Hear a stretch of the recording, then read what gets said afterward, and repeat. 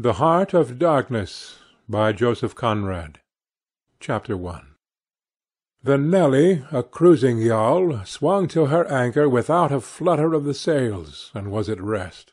The flood had made, the wind was nearly calm, and, being bound down the river, the only thing for it was to come to and wait for the turn of the tide. The sea reach of the Thames stretched before us like the beginning of an interminable waterway.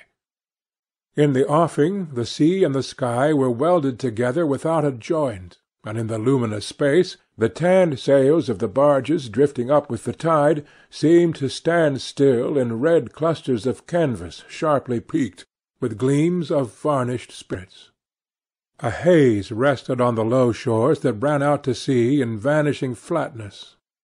The air was dark above Gravesend, and farther back still seemed condensed into a mournful gloom, brooding motionless over the biggest and the greatest town on earth. The director of companies was our captain and our host. We four affectionately watched his back as he stood in the bows looking to seaward. On the whole river there was nothing that looked half so nautical. It resembled a pilot, which to a seaman is trustworthiness personified. It was difficult to realize his work was not out there in the luminous estuary, but behind him within the brooding gloom. Between us there was, as I have already said somewhere, the bond of the sea. Besides holding our hearts together through long periods of separation, it had the effect of making us tolerant of each other's yarns, and even convictions. The lawyer, the best of old fellows, had, because of his many years and many virtues, the only cushion on deck, and was lying on the only rug. The accountant had brought out already a box of dominoes, and was toying architecturally with the bones. Marlowe sat cross-legged, right aft, leaning against the mizzen-mast. He had sunken cheeks, a yellow complexion, a straight back, an ascetic aspect, and with his arms dropped, the palms of his hands outwards, resembled an idol. The director, satisfied the anchor had good hold, moved his way aft, and sat down amongst us. We exchanged a few words lazily. Afterwards there was silence on board the yacht. For some reason or other we did not begin that game of dominoes. We felt meditative, and fit for nothing but placid staring. The day was ending in a serenity of still and exquisite brilliance. The water shone pacifically. The sky, without a speck, was a benign immensity of unstained light. The very mist on the Essex marsh was like a gauzy and radiant fabric hung from the wooded rises inland and draping the low shores in diaphanous folds.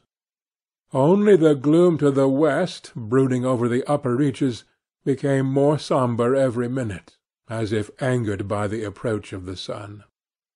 And at last, in its curved and imperceptible fall, the sun sank low, and from glowing white changed to a dull red, without rays and without heat, as if about to go out suddenly, stricken to death by the touch of that gloom brooding over a crowd of men.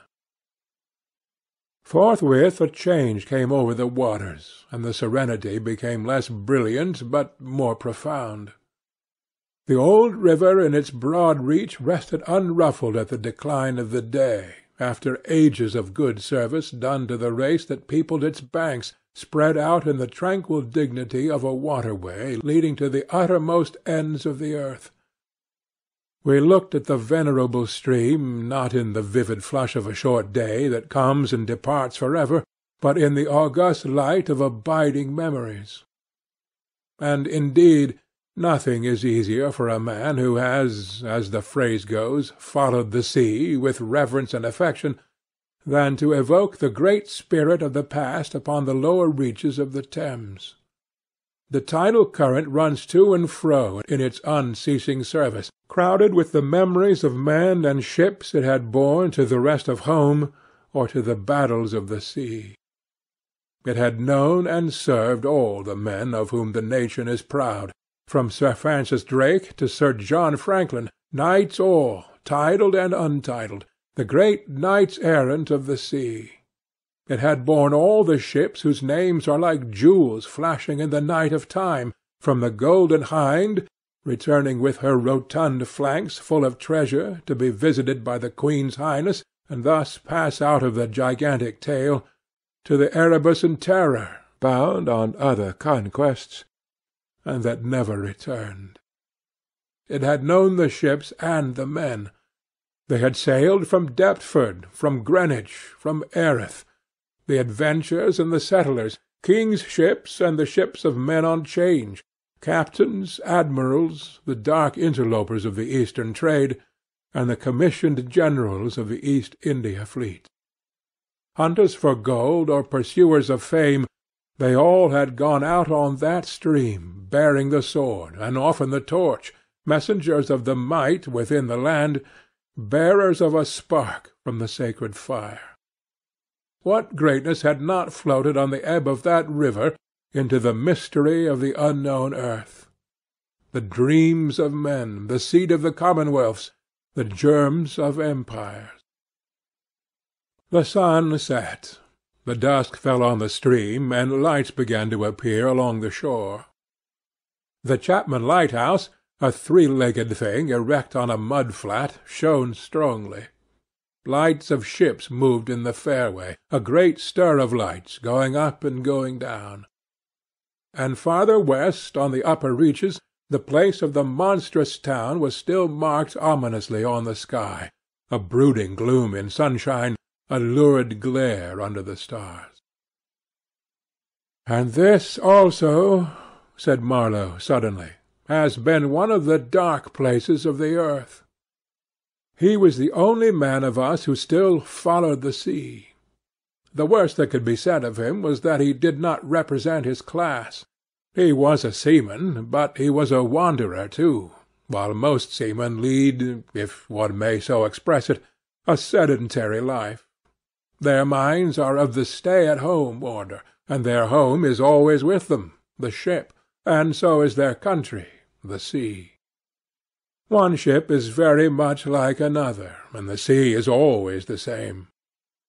In the immutability of their surroundings, the foreign shores, the foreign faces, the changing immensity of life, glide past, veiled not by a sense of mystery, but by a slightly disdainful ignorance. For there is nothing mysterious to a seaman, unless it be the sea itself, which is the mistress of his existence and as inscrutable as destiny. For the rest, after his hours of work, a casual stroll or a casual spree on shore suffices to unfold for him the secret of a whole continent, and generally he finds the secret not worth knowing. The yarns of seamen have a direct simplicity, the whole meaning of which lies within the shell of a cracked nut.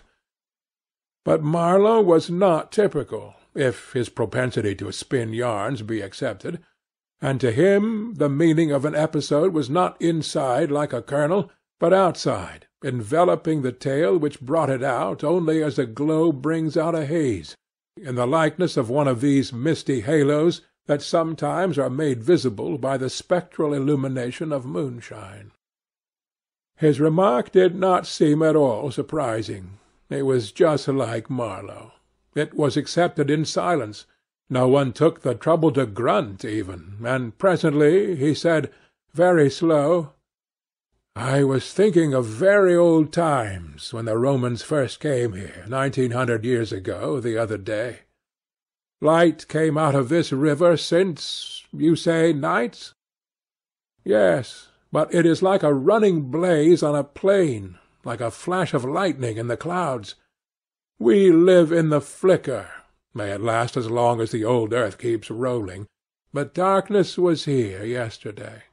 Imagine the feelings of a commander of a fine, what do you call 'em, trireme in the Mediterranean, ordered suddenly to the north, run overland across the Gauls in a hurry, put in charge of one of these craft, the Legionnaires, a wonderful lot of handy men they must have been too, used to build apparently by the hundred in a month or two, if we may believe what we read. Imagine him here, the very end of the world, a sea the colour of lead, a sky the colour of smoke, a kind of ship about as rigid as a concertina, and going up this river with stores or orders or what you like. Sandbanks, marshes, forests, savages. Precious little to eat for a civilized man, nothing but Thames water to drink. No Falernian wine here, no going ashore. Here and there a military camp lost in a wilderness, like a needle in a bundle of hay. Cold, fog, tempests, disease, exile, and death. Death skulking in the air, in the water, in the bush. They must have been dying like flies here. Oh, yes, he did it. Did it very well, too, no doubt, and without thinking much about it either, except afterwards to brag of what he had gone through in his time, perhaps. They were men enough to face the darkness, and perhaps he was cheered by keeping his eye on a chance of promotion to the fleet at Ravenna, by and by, if he had good friends in Rome and survived the awful climate.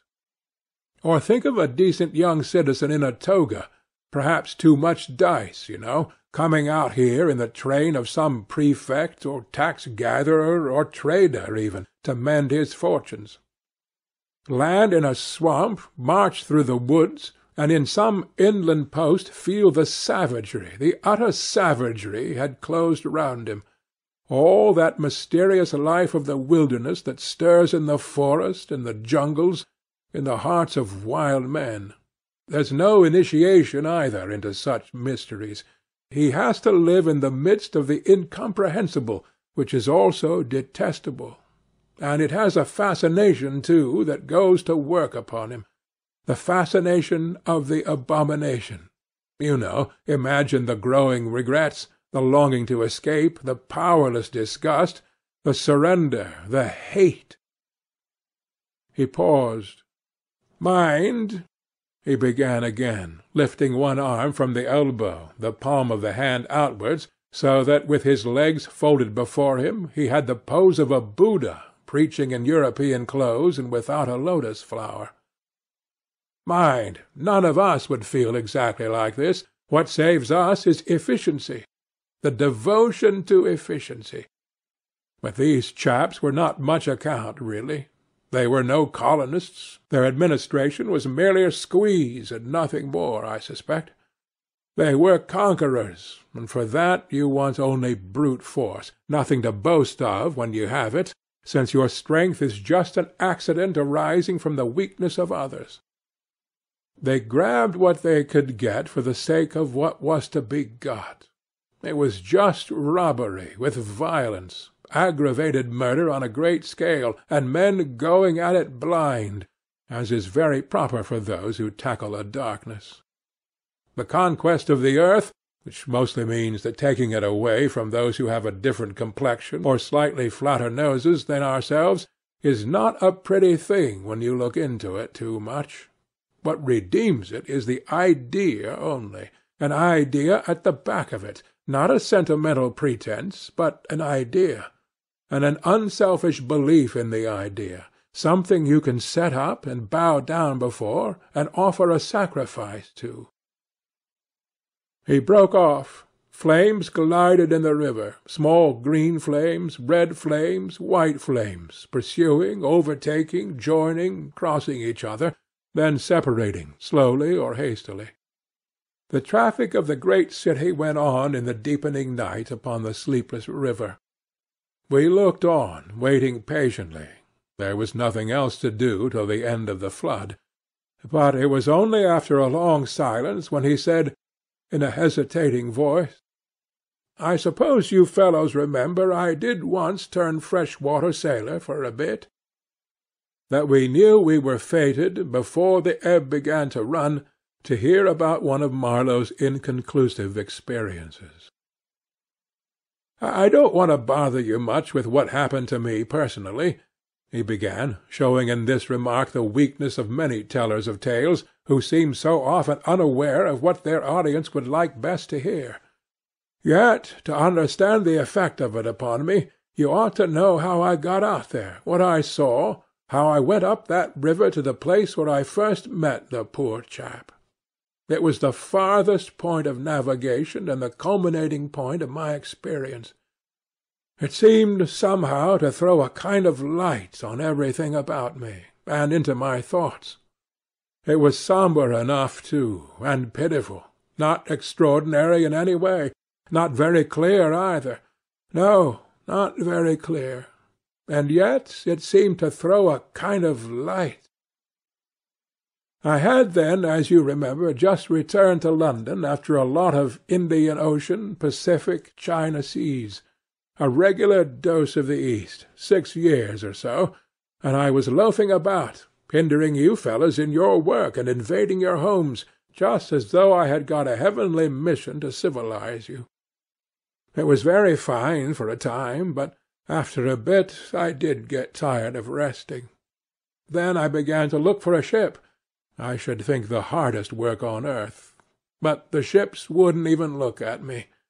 I got tired of that game, too. Now, when I was a little chap, I had a passion for maps. I would look for hours at South America, or Africa, or Australia, and lose myself in all the glories of exploration. At that time there were many blank spaces on the earth, and when I saw one that looked particularly inviting on a map, but they all look like that, I would put my finger on it and say, when I grow up, I will go there. The North Pole was one of those places, I remember. Well, I haven't been there yet, and shall not try now. The glamour's off. Other places were scattered about the hemispheres. I have been in some of them, and, well, we won't talk about that. But there was one yet, the biggest, the most blank, so to speak, that I had a hankering after.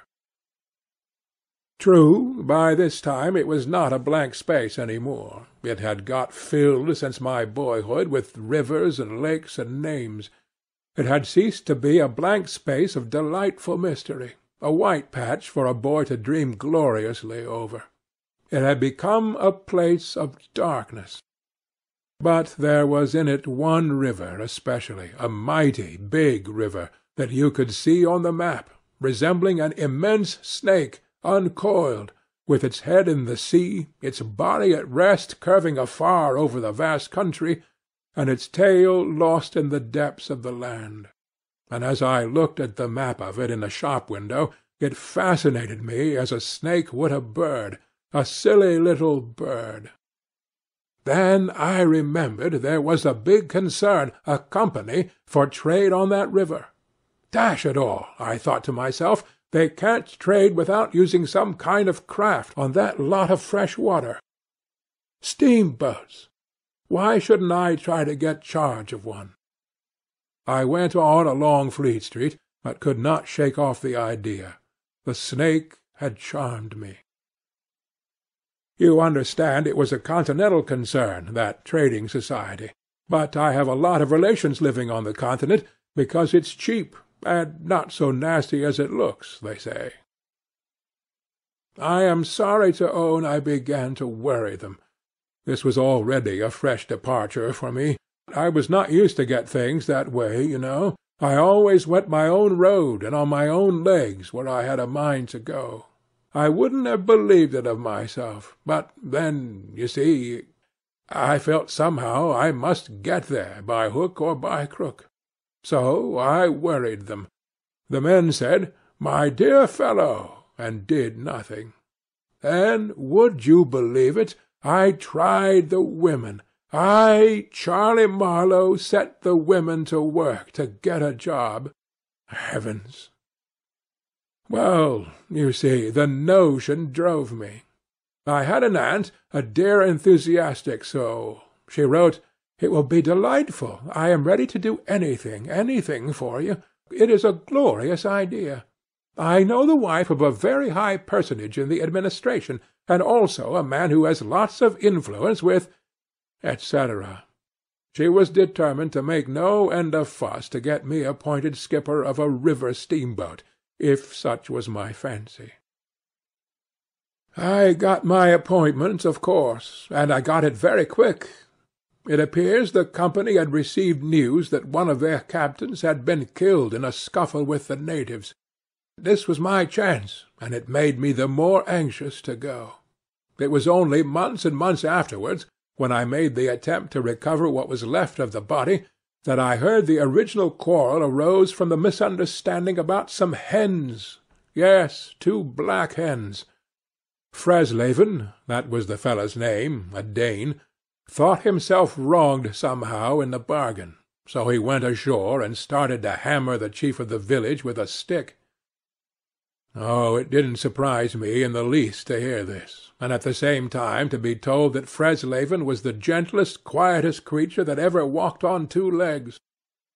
No doubt he was, but he had been a couple of years already out there engaged in the noble cause, you know, and he probably felt the need at last of asserting his self-respect in some way. Therefore he whacked the old nigger mercilessly, while a big crowd of his people watched him, thunderstruck, till some man, I was told the chief's son, in desperation at hearing the old chap yell, made a tentative jab with a spear at the white man, and of course it went quite easy between the shoulder-blades. Then the whole population cleared into the forest, expecting all kinds of calamities to happen, while, on the other hand, the steamer Fresleven commanded left also in a bad panic, in charge of the engineer, I believe. Afterwards nobody seemed to trouble much about Fresleven's remains, till I got out and stepped into his shoes. I couldn't let it rest, though. But when an opportunity offered at last to meet my predecessor, the grass growing through his ribs was tall enough to hide his bones. They were all there. The supernatural being had not been touched after he fell, and the village was deserted, the huts gaped black, rotting, all askew within the fallen enclosures. A calamity had come of it, sure enough. The people had vanished. Mad terror had scattered them, men, women, and children, through the bush, and they had never returned. What became of the hens I don't know either. I should think the cause of progress got them anyhow. However, through this glorious affair I got my appointment, before I had fairly begun to hope for it. I flew around like mad to get ready, and before 48 hours I was crossing the Channel to show myself to my employers and sign the contract. In a very few hours I arrived in a city that always makes me think of a whited sepulchre. Prejudice, no doubt. I had no difficulty in finding the company's offices. It was the biggest thing in the town, and everybody I met was full of it. They were going to run an oversea empire and make no end of coin by trade. A narrow and deserted street in deep shadow, high houses, innumerable windows with Venetian blinds, a dead silence, grass sprouting right and left, immense double doors standing ponderously ajar. I slipped through one of these cracks, went up a swept and ungarnished staircase, as arid as a desert, and opened the first door I came to. 2 women, one fat and the other slim, sat on straw-bottomed chairs, knitting black wool. The slim one got up and walked straight at me, still knitting with downcast eyes, and only just as I began to think of getting out of her way, as you would for a somnambulist, stood still and looked up. Her dress was as plain as an umbrella-cover, and she turned round without a word and preceded me into a waiting-room. I gave my name and looked about. Deal table in the middle, plain chairs all around the walls. On one end a large shining map, marked with all the colours of a rainbow.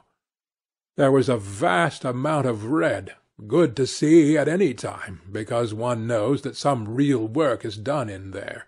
A deuce of a lot of blue, a little green, smears of orange, and on the east coast a purple patch, to show where the jolly pioneers of progress drink the jolly lager beer.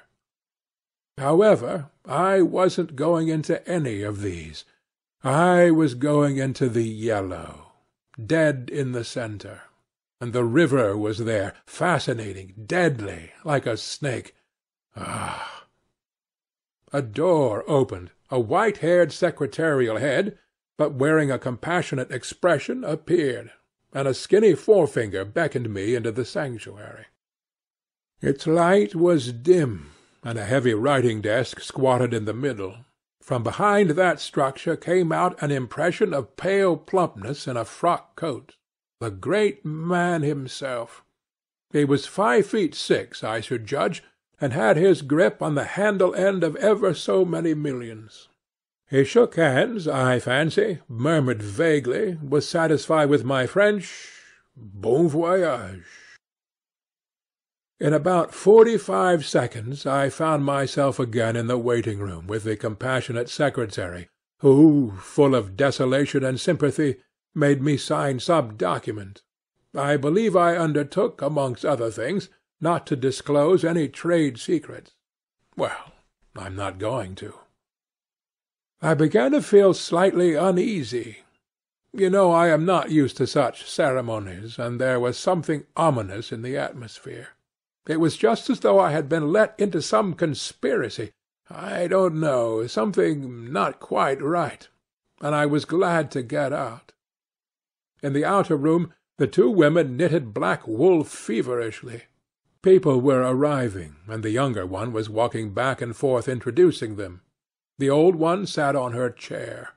Her flat cloth slippers were propped up on a foot-warmer, and a cat reposed on her lap. She wore a starched white affair on her head, had a wart on one cheek, and silver-rimmed spectacles hung on the tip of her nose. She glanced at me above the glasses. The swift and indifferent placidity of that look troubled me.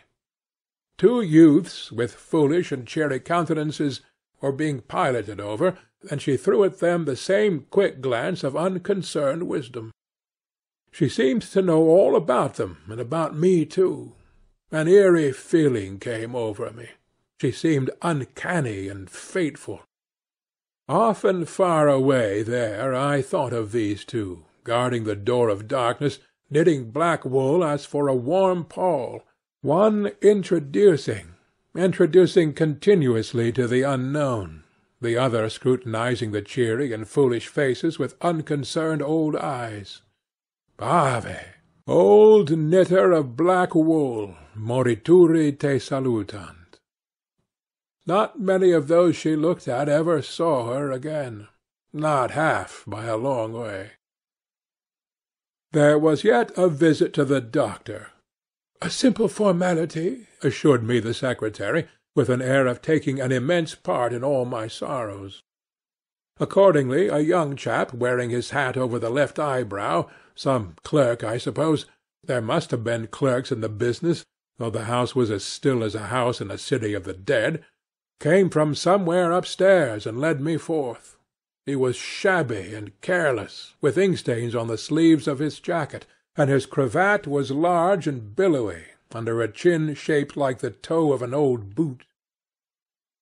It was a little too early for the doctor, so I proposed a drink, and thereupon he developed a vein of joviality. As we sat over our vermouths, he glorified the company's business, and by I expressed casually my surprise at him not going out there. He became very cool and collected all at once. "I am not such a fool as I look," quoth Plato to his disciples, he said sententiously, emptied his glass with great resolution, and we rose. The old doctor felt my pulse, evidently thinking of something else the while. "Good, good for there," he mumbled, and then with a certain eagerness asked me whether I would let him measure my head. Rather surprised, I said yes, when he produced a thing like calipers, and got the dimensions back and front and every way, taking notes carefully. He was an unshaven little man in a threadbare coat like a gaberdine, with his feet in slippers, and I thought him a harmless fool. "I always ask leave, in the interest of science, to measure the crania of those going out there," he said. "And when they come back, too?" I asked. "Oh, I never see them," he remarked. And, moreover, the changes take place inside, you know." He smiled, as if at some quiet joke. "So you are going out there. Famous. Interesting, too." He gave me a searching glance, and made another note. "Ever any madness in your family?" he asked in a matter-of-fact tone. I felt very annoyed. "Is that question in the interests of science, too?" "It would be," he said, without taking notice of my irritation, "interesting for science to watch the mental changes of individuals on the spot. But—" "Are you an alienist?" I interrupted. "Every doctor should be, a little," answered that original imperturbably. "I have a little theory which you messieurs who go out there must help me to prove. This is my share in the advantages my country shall reap from the possession of such a magnificent dependency. The mere wealth I leave to others. Pardon my questions, but you are the first Englishman coming under my observation." I hastened to assure him I was not in the least typical. "If I were," said I wouldn't be talking like this with you." "What you say is rather profound, and probably erroneous," he said with a laugh. "Avoid irritation more than exposure to the sun. Adieu. How do you English say good-bye? Ah, good-bye. Adieu. In the tropics one must, before everything, keep calm." He lifted a warning forefinger. "Du calme, du calme." One thing more remained to do, say good-bye to my excellent aunt. I found her triumphant. I had a cup of tea, the last decent cup of tea for many days, and in a room that most soothingly looked just as you would expect a lady's drawing-room to look, we had a long quiet chat by the fireside. In the course of these confidences it became quite plain to me I had been represented to the wife of the high dignitary, and goodness knows to how many people besides, as an exceptional and gifted creature, a piece of good fortune for the company, a man you didn't get hold of every day. Good heavens! And I was going to take charge of a twopenny halfpenny river steamboat with a penny whistle attached. It appeared, however, I was also one of the workers, with a capital, you know. Something like an emissary of light, something like a lower sort of apostle. There had been a lot of such rot let loose in print and talk just about that time, and the excellent woman, living right in the rush of all that humbug, got carried off her feet. She talked about weaning those ignorant millions from their horrid ways, till upon my word she made me feel quite uncomfortable. I ventured to hint that the company was run for a profit. "You forget, dear Charlie, that the labourer is worthy of his hire," she said brightly. It's queer how out of touch with truth women are. They live in a world of their own, and there has never been anything like it, and never can be.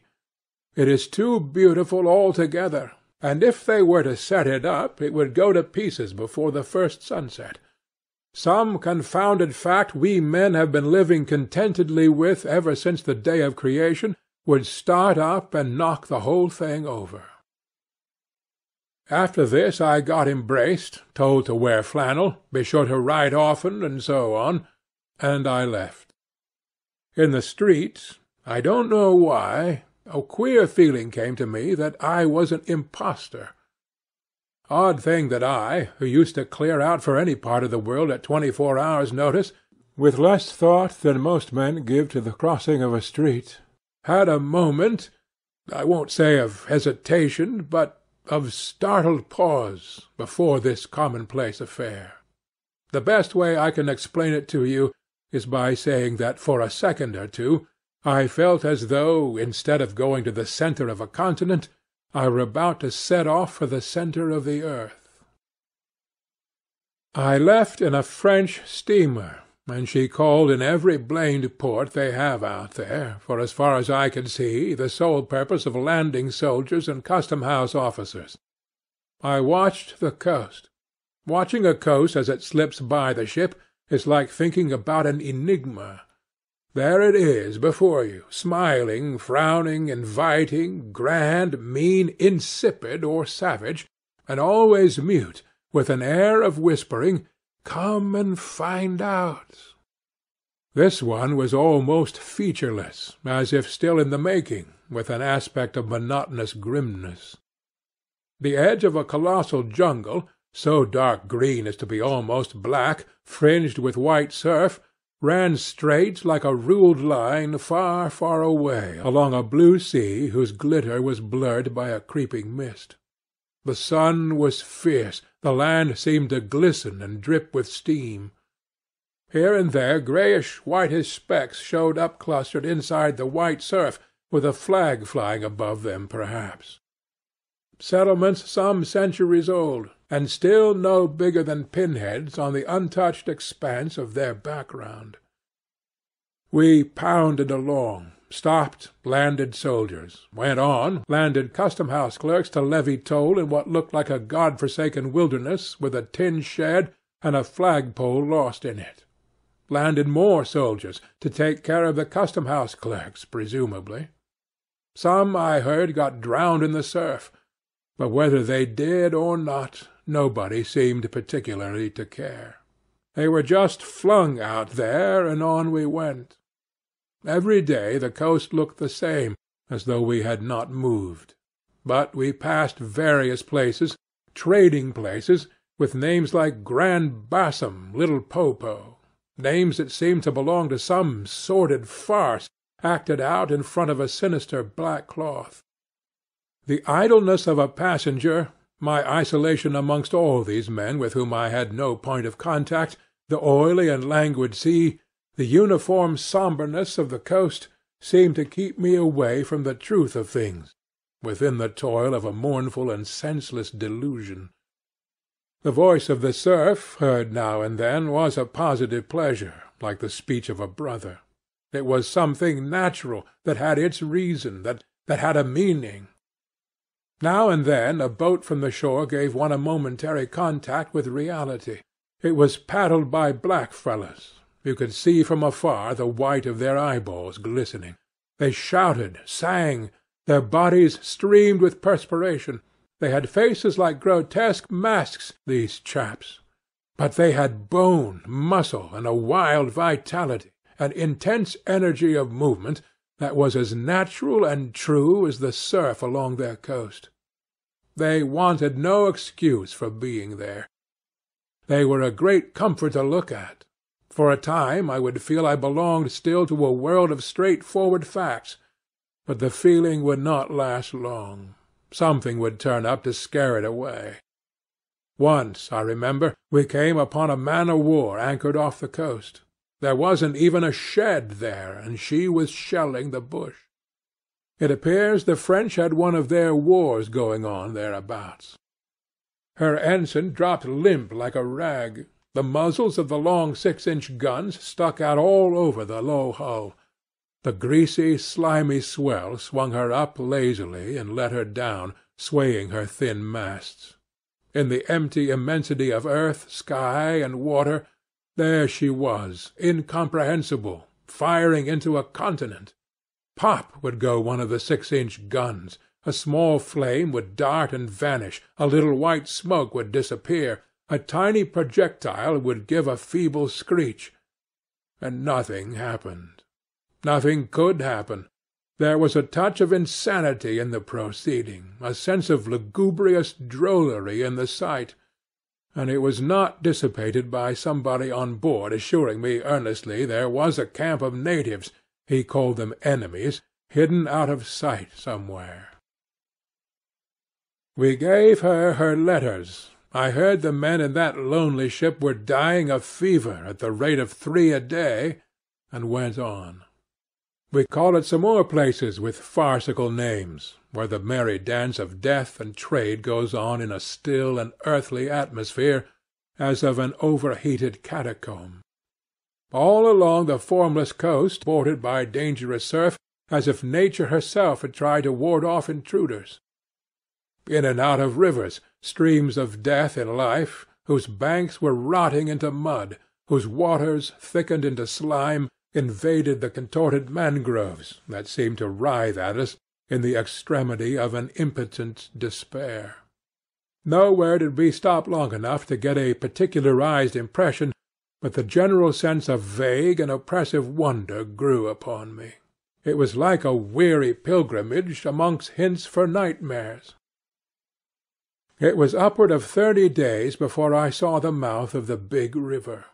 We anchored off the seat of the government, but my work would not begin till some 200 miles further on, so as soon as I could I made a start for the place 30 miles higher up. I had my passage on a little sea-going steamer. Her captain was a Swede, and knowing me for a seaman, invited me on the bridge. He was a young man, lean, fair, and morose, with lanky hair and a shuffling gait. As we left the miserable little wharf, he tossed his head contemptuously at the shore. "Been living there?" he asked. I said yes. "Fine lot, those government chaps, are they not?"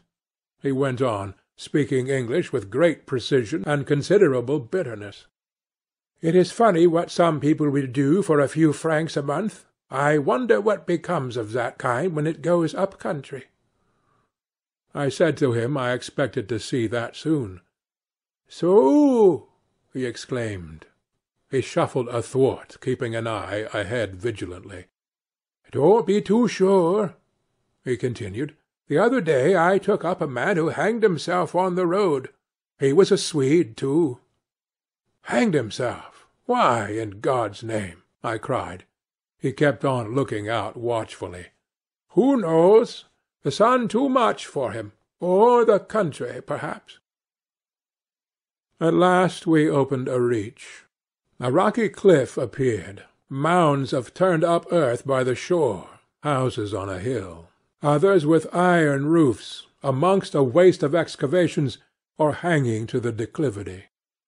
A continuous noise of the rapids above hovered over this scene of inhabited devastation. A lot of people, mostly black and naked, moved about like ants. A jetty projected into the river. A blinding sunlight drowned all this at times in a sudden recrudescence of glare. "There's your company station," said the Swede, pointing to 3 wooden barrack-like structures on the rocky slope. "I will send your things up. 4 boxes, did you say? So, farewell." I came upon a boiler wallowing in the grass, then found a path leading up the hill. It turned aside for the boulders, and also for an undersized railway truck lying there on its back with its wheels in the air. One was off. The thing looked as dead as the carcass of some animal. I came upon more pieces of decaying machinery, a stack of rusty rails. To the left a clump of trees made a shady spot, where dark things seemed to stir feebly. I blinked. The path was steep. A horn tooted to the right, and I saw the black people run. A heavy and dull detonation shook the ground. A puff of smoke came out of the cliff, and that was all. No change appeared on the face of the rock. They were building a railway. The cliff was not in the way or anything, but this objectless blasting was all the work going on. A slight clinking behind me made me turn my head. 6 black men advanced in a file, toiling up the path. They walked erect and slow, balancing small baskets full of earth on their heads, and the clink kept time with their footsteps. Black rags were wound round their loins, and the short ends behind waggled to and fro like tails. I could see every rib. The joints of their limbs were like knots in a rope.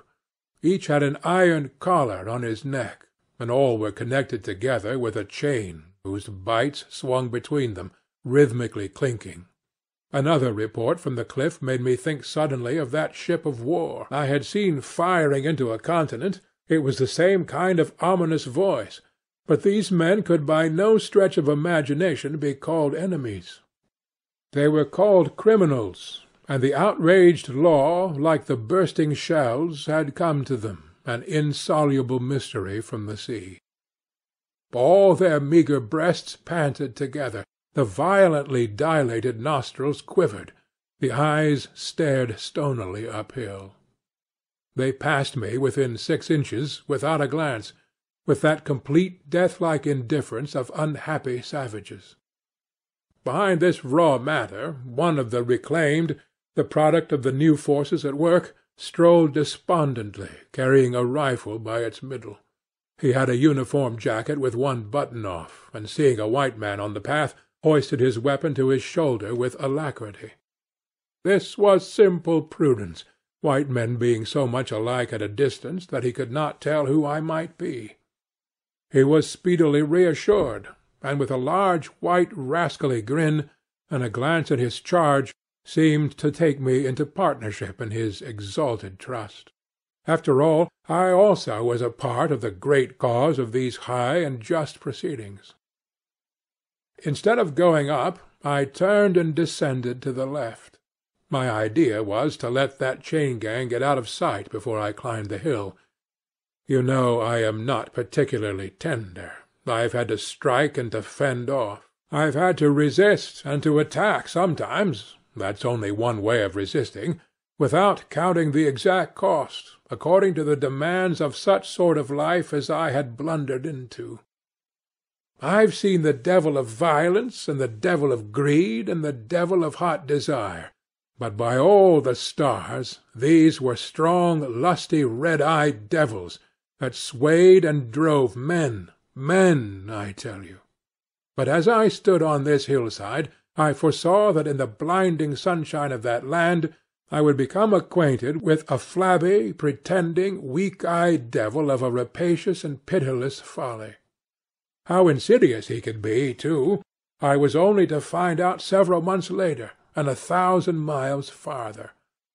For a moment I stood appalled, as though by a warning. Finally I descended the hill obliquely towards the trees I had seen. I avoided a vast artificial hole somebody had been digging on the slope, the purpose of which I found it impossible to divine. It wasn't a quarry or a sand-pit, anyhow. It was just a hole. It might have been connected with the philanthropic desire of giving the criminal something to do. I don't know. Then I nearly fell into a very narrow ravine, almost no more than a scar in the hillside. I discovered that a lot of imported drainage pipes for the settlement had been tumbled in there. There wasn't one that was not broken. It was a wanton smash-up. At last I got under the trees. My purpose was to stroll into the shade for a moment, but no sooner within than it seemed to me I had stepped into the gloomy circle of some inferno. The rapids were near, and an uninterrupted, uniform, headlong, rushing noise filled the mournful stillness of the grove, where not a breath stirred and not a leaf moved, with a mysterious sound, as though the tearing pace of the launched earth had suddenly become audible. Black shapes crouched, lay, sat between the trees leaning against the trunks, clinging to the earth, half coming out, half effaced within the dim light, in all the attitudes of pain, abandonment, and despair. Another mine on the cliff went off, followed by a slight shudder of the soil under my feet. The work was going on. The work! And this was the place where some of the helpers had withdrawn to die. They were dying slowly, it was very clear. They were not enemies, they were not criminals, they were nothing earthly now.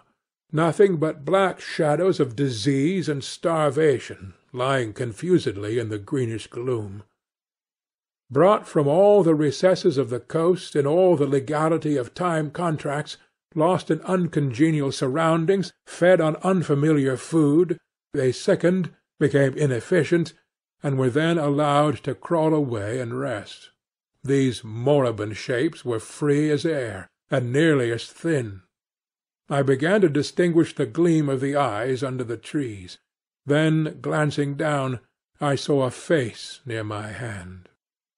The black bones reclined at full length with one shoulder against the tree, and slowly the eyelids rose and the sunken eyes looked up at me, enormous and vacant, a kind of blind white flicker in the depths of the orbs, which died out slowly. The man seemed young, almost a boy, but you know with them it's hard to tell. I found nothing else to do but to offer him one of my good Swede's ship's biscuits I had in my pocket. The fingers closed slowly on it and held. There was no other movement, and no other glance. He had tied a bit of white worsted round his neck. Why? Where did he get it? Was it a badge, an ornament, a charm, a propitiatory act? Was there any idea at all connected with it? It looked startling round his black neck, this bit of white thread from beyond the seas.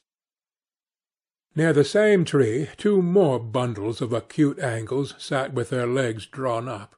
One, with his chin propped on his knees, stared at nothing in an intolerable and appalling manner. His brother phantom rested its forehead, as if overcome with a great weariness.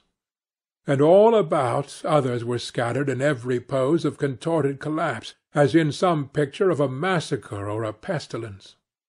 While I stood horror-struck, one of these creatures rose to his hands and knees, and went off on all fours towards the river to drink.